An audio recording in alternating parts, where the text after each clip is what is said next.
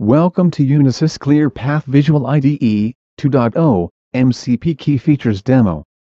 These are the features of ClearPath Visual IDE 1.2. You can access the demo by visiting the following URL. In this demo, you will be introduced to the new MCP features of Unisys ClearPath Visual IDE 2.0. More languages supported for MCP. Unisys ClearPath Visual IDE 2.0 now supports WFL and DASTL languages, as well as SIG data and text data file formats. Syntax highlighting. ClearPath Visual IDE now supports syntax highlighting for WFL and DASTL files.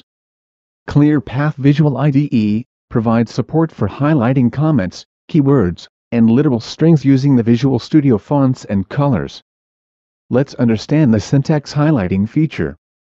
When you open a supported source file, comments, keywords, and literal strings are highlighted using Visual Studio fonts and colors. As you edit a file, the colors and fonts change automatically. Keywords are highlighted even if the keywords are not used in the context of a keyword, except in comments and literal strings. If the keyword is a part of a comment or literal string, then it appears with the same font and color as the comment or string in which it is present and not as a keyword. For a DASTL file, when you start entering a valid string in the code editor, it may not be highlighted as you type but gets highlighted based on the DASTL keywords present before or after the valid string, and is highlighted as a comment or string literal. Comments entered within double quotation marks are context dependent and may not be highlighted immediately as you type in the code editor. For example, this is a comment 1. Is highlighted as a comment based on the DASTL keyword, dataset, present before the string. And this is a comment 2. Is highlighted as a comment based on the DASTL keyword, real, which is present after the string. Displaying Mark ID. ClearPath Visual IDE allows you to view the Mark ID information for a particular line. When you click or move the caret on a line in the editor, the Mark ID information for it is displayed on the status bar. Note, there will be no Mark ID information available for new or modified lines until you save the file. You can choose to create a SIG data file with Mark ID or without Mark ID information. WFL language files do not contain any Mark ID information. Specifying Mark ID. ClearPath Visual IDE allows you to specify the Mark ID to be used for all new or modified lines. The Mark ID information for these lines will be written to the file when you save the file. Let's see how to specify the Mark ID that will be used when saving a file. On the Tools menu, click Options. Expand the Unisys ClearPath Visual IDE node, expand MCP, and then click MCP Mark ID. In the MCP Mark ID box, enter the Mark ID value. You can either select or clear the Warn Me When Mark ID Will Be Truncated checkbox. Click OK. The Mark ID information will be written to new and modified lines when you save MCP files. Intelligent COBOL tabbing. For MCP language files, pressing the Tab key either adds the required number of spaces to move to the next indent position based on the Visual Studio tab settings, or moves the caret to the beginning of the next COBOL section. When the caret is at the end of the last COBOL section, pressing the Tab key moves the caret to the start of the next line. To set the Visual Studio tab settings, click the Tools menu, select Options.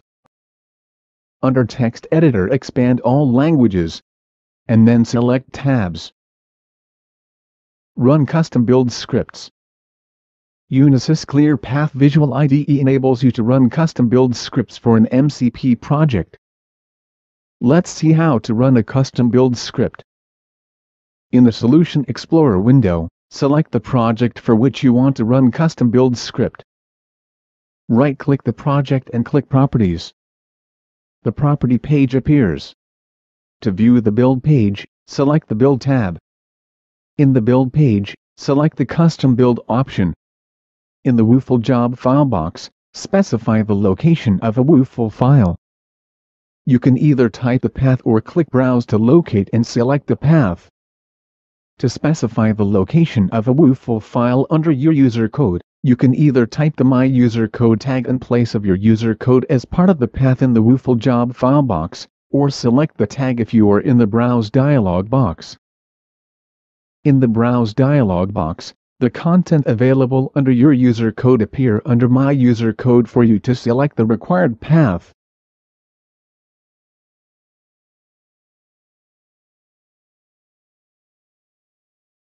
In the Parameters box, specify values for the parameters.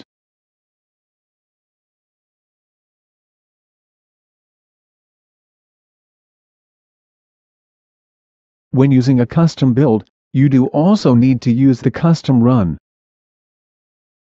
Custom Run. Select the project, right-click and select Properties. Click Debug. In the Debug Property page, if you want to run an output file for the project, then under Start Action, select the Start Project option. By default this option is selected, which indicates that the project will be started when you start the debug session.